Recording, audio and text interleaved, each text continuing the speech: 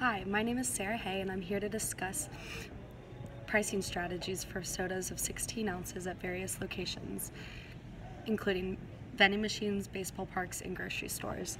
First off is purchasing a soda at a vending machine.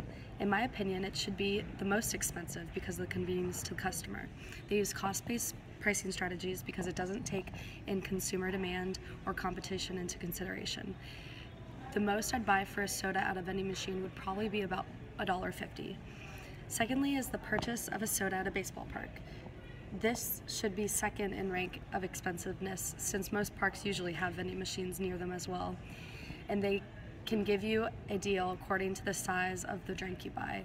Value pricing is used at baseball parks because they have to take into account of what the consumer is willing to pay. Most I would pay would be $1.25. Lastly is a grocery store. They also use value pricing. I would pay the most I would pay would be $1 since they have deals on bundle packaging such as 6-packs or cases for the same product. Thank you so much.